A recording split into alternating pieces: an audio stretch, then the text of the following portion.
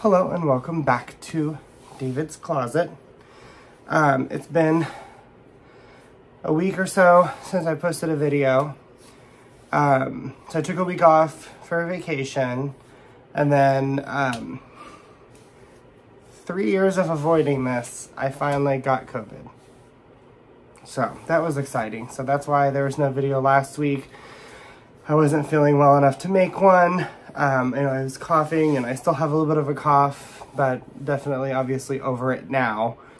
So you'll probably see a lot of cuts in this because I'll be coughing a little bit. But this is just gonna be a really quick video. This was a tag that I was tagged in by Totes Gene, one of my favorite YouTubers here. And it's basically 5 bags that are love at first sight. I watched his video while I was sick. So I hope I remember everything about it, but I believe that's basically it. So, kind of like his video, I'm not going to go into a bunch of detail on these bags. I'm looking at them right now. They're laid out on my bed in front of me. They all have their own videos. I will try to remember to link those below. If not, you can just go to my channel, click on my videos, and you can scroll through and find each of these bags. They have either an unboxing, which I think they all have an unboxing. But I'm going to go through maybe a few things that I love about them. So yeah, and one of these may kind of be a surprise. I don't know. I'm looking at my purse tower too. There's actually a lot of bags for me that were love at first sight. So I just picked the 5 that kind of attracted me. And I tried to kind of vary it by brand a little. Some runner-ups are my, it's right here in my tower. You can't see it. But my Louis Vuitton Tivoli PM that I just unboxed. And then my Louis Vuitton Turenne MM. Those are the runner-ups. And then at the end of this, I'm going to do a bonus bag that was not love at first sight. And that'll be really interesting. So, before we get into anything, I'm going to do bag of the week. And I'm getting ready to change it today, so I'm trying to decide what bag to change to. But the bag of the week is my Coach Tate carryall. This is from the retail line. This is the one I paid full price for. I did unbox a color block version that I paid like $200 for. When they discontinued the bag and they were available in the reserve on the outlet. Let's get into the tag. First bag that was love at first sight actually is my Coach Tate carryall. And I believe this is $29. This bag, when I saw it online, I just thought it was absolutely stunning. There was always a smaller version. I believe it's the carryall. The Tate carryall 18 or something, and it was a super cute bag, and it had the same detail right here, the belt with the, you know, tied belt and the little horse and carriage buckle, all that cute stuff, but it was really small. And I talk about it in the video where I unboxed this, that's a bag I liked, but it was just too small and a little bit too dainty for me. I don't know, it wasn't my vibe size-wise, but the bag itself was beautiful. So when they released this larger size, I died, and I actually pre-ordered it. So, very excited. Love this bag. I don't carry it as much as I thought I would. It's a little bit too structured. I like a little bit more of a floppy bag, I've kind of learned, even though ironically most of my bags are not. But it does carry a ton of stuff. Everything can shove in there nicely. Nothing crazy. I try to keep the side pockets kind of almost empty just because I don't want any weird imprints on the leather, even though there are a couple just from where it's kind of that glove tanned leather, and it does have feet. But love this bag. It was in fact love at first sight. I had to have it. To me it kind of gives off Hermes vibes as far as like Kelly Birkin kind of look, but of course full price this was only about $600 versus, you know, $20,000. So I absolutely love this. It was love at first sight, and this is one that definitely will not leave my collection. Now my color block one might be something that I eventually get rid of. I haven't used it yet. It still has the tags on it. It's actually in better condition than this one. This one came a little bit rough, I thought. And I thought maybe it was just because the leather was like, you know, that beautiful like worn look leather. But there's definitely some veining in this, and I don't know. That one I think is actually a little bit better shape. I also haven't used it, so that's also probably why. But I don't know. I just don't see myself grabbing it. I bought it because I was just I mean, this was $600, and that one I think was less than $200 or something. I don't remember the exact price I paid for it. But it did come from the reserve section on the outlet, so check that section out. Especially when the seasons are getting ready to end, because anything they discontinue that they put on clearance in the outlet or the retail stores that haven't sold yet will then go to the reserve. Sometimes they're actually more expensive in the reserve than they were on clearance, sometimes not. So just kind of keep an eye on it. So the second bag that was definitely love at first sight for me is my Gucci Ophidia tote. And this is in navy blue Supreme GG print with the antique silver hardware. So this bag, I just fell in love with. I always liked the Ophidia tote over like the Louis Vuitton Neverfull, because I liked that the handles were on a D-ring so they could flop down without bending and creasing the leather. Though Gucci, since I purchased this, has increased the price of this bag, this is still significantly cheaper than a Neverfull. Granted, you don't get the pouch. That's the only difference. You don't get the detachable pouch. But I just like this a little better. It was a little bit less common, and I like things that aren't the most common sometimes. I like to have things that are a little bit different. So the original bag, or the regular print, which is like that brown color that you think of, that was not love at first sight. This bag was. We were at Caesar's Palace Forums in Vegas about a year ago or so. I think it was back in April, and I had purchased my Louis Vuitton Sarah wallet that same trip, and we were walking through the stores. We were getting ready to leave. It was our last full day, and I was like, let's just go into the Gucci store. I'd never really been a big Gucci fan, so I'm like, I don't know, but let's just go look. And from the back of the store, I could see this bag, and I thought it was black at first, and I was like, I have to have it, and then when I got closer and realized it was navy blue, I had to have it anymore. So it was just complete love at first sight. I ended up not purchasing it while we were there because I was worried about how I would get it home, because the Gucci box that it came in was huge. This is a big bag. So I actually ordered it online. I saved like probably $160 not buying it in Las Vegas. So could not complain. I think I paid about $1,300 for this. Now I believe they're $1,600. Absolutely love it. It's a great bag. I don't use it as much as I thought I would because it is huge. But once in a while I do pull her out and I like to use it. This is something that's never going to leave my collection, but this in fact was love at first sight. The next one, I don't know if this will be a surprise to anyone or not, but it's my Prada satchel. I don't really know the name of this bag. I've seen it listed under a couple different names. It has the brass hardware, zipper. It has the rolled handles. It's gorgeous navy blue color. I also have this in black because I just really like the style of bag. It's Speedy-like, but it's leather, unlike a Speedy that's just canvas. And it's Prada, which is my favorite. No, I'm not sure if this was like a Prada outlet item or not. I think maybe it was, but I could be wrong. Whatever, it doesn't matter. I don't care. I love it.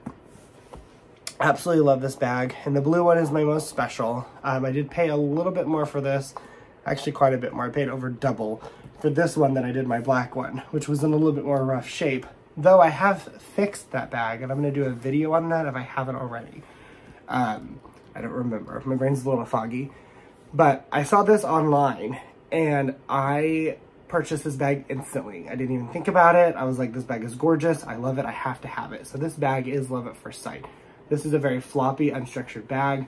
Right now, of course, it's stuffed really well, so it looks structured. It, in fact, is not.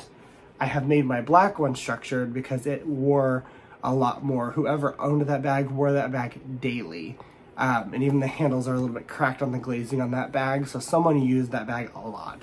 This one definitely was carried, but I do not think it was carried as much.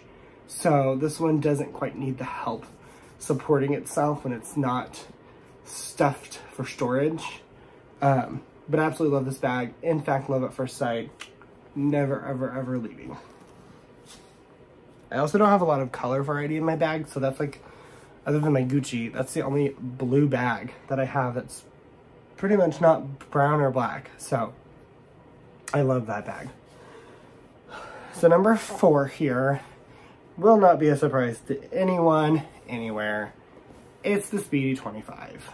Speedy 25 was love at first sight. When I bought my first Speedy, it was my Speedy 30, the bandolier in the Damier bin. and I bought it on the website. I had never purchased Louis Vuitton before. That's back in the day when you could actually order stuff on the website and get it sent to your house and not have to, you know, scour. And now I hear rumors that they're no longer going to sell canvas items online at all. You have to go to a store to get them. They're making it really hard to obtain their items, which to me is just very frustrating. It definitely will increase my purchasing of Fashion File, which is where 90% of my stuff comes from anyway.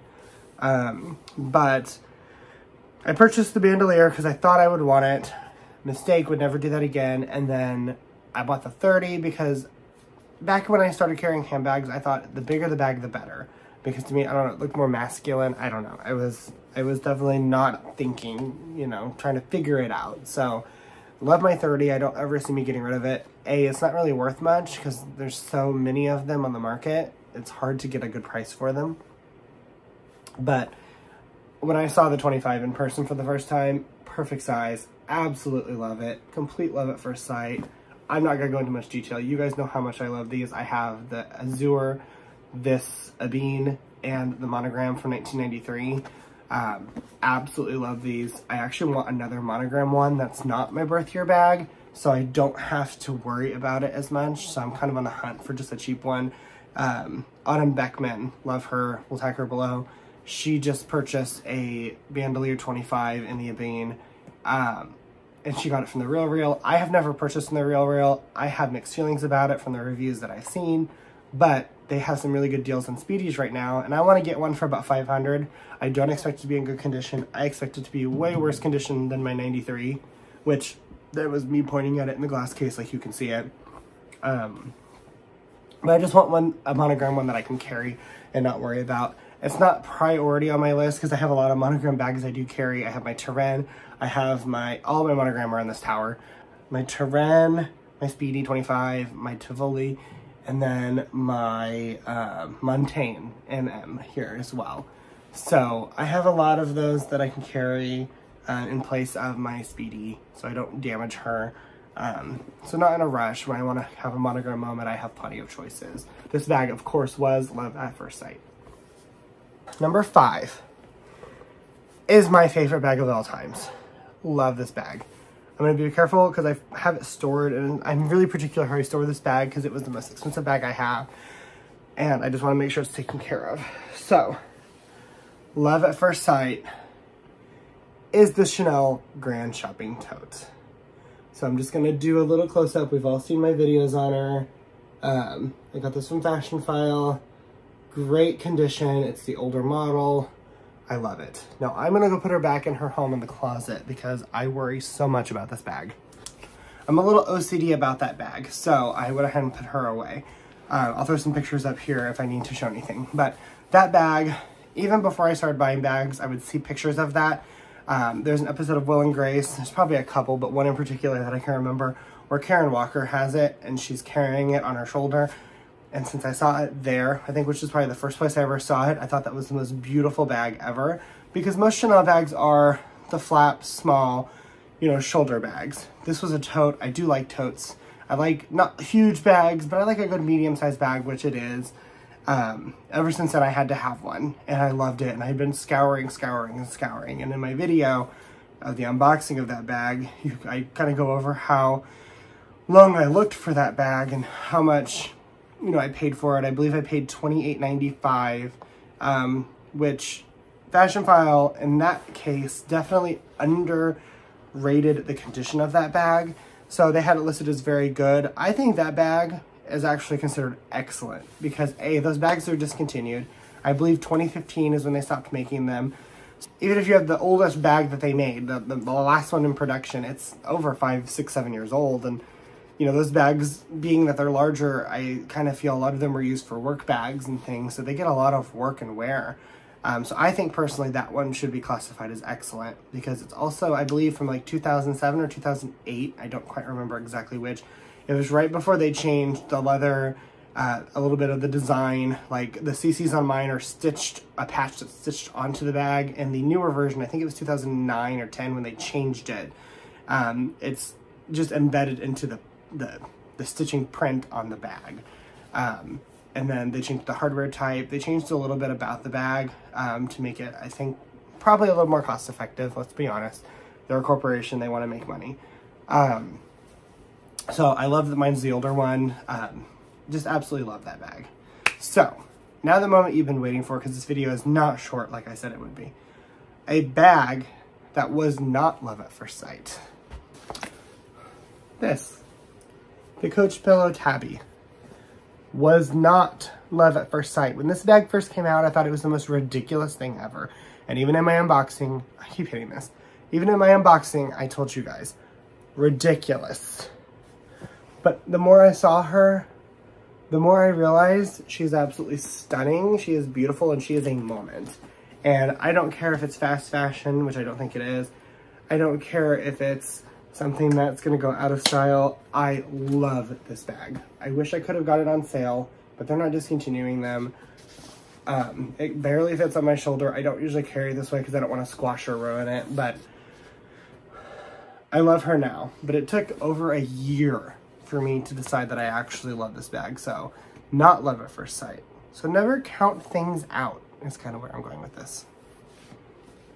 So thank you so much for watching and putting up with my video. This is the first video after I got sick, so please bear with me if you are bored. Please comment below if you have questions about any of these bags. If you saw a bag and you were kind of curious, love at first sight, what does that mean? For me, it means the second I saw it, I knew I wanted it. Now, would I buy it? I don't know. I see a Birkin, and to me, that's love at first sight, but I can't afford a Birkin, so that's going on the back burner, right? But let me know, any bags that you have. Maybe you have some of these bags. Maybe there are bags that I do have that I didn't include on this list, like the Tivoli and the Terran. You can ask me, why were these not on your love at first sight list? And I can kind of go over that with you. Just all the things, let me know. Let me know your thoughts on some of these bags. I always love to read comments about what you guys think. So yeah, I also want to thank Totes Gene for tagging me in this, and I will link his video below. And then in his video, he has links to the creators who worked with him to create the tag as well. So watch their videos, they're really, really good too. I really want to connect with some of those YouTubers as well. So maybe I'll tag them as well if I can fit it all in the thing. Or more so if I can remember to do it when I edit the video. That's usually the hardest part, right? It's just remembering. So thank you so much for watching. Thank you so much, Totes Gene. I can't wait to see the next tag. I absolutely love tag videos. I've tried to start a few of my own, but they never work. Thank you so much, and I will see you on the next one. Bye.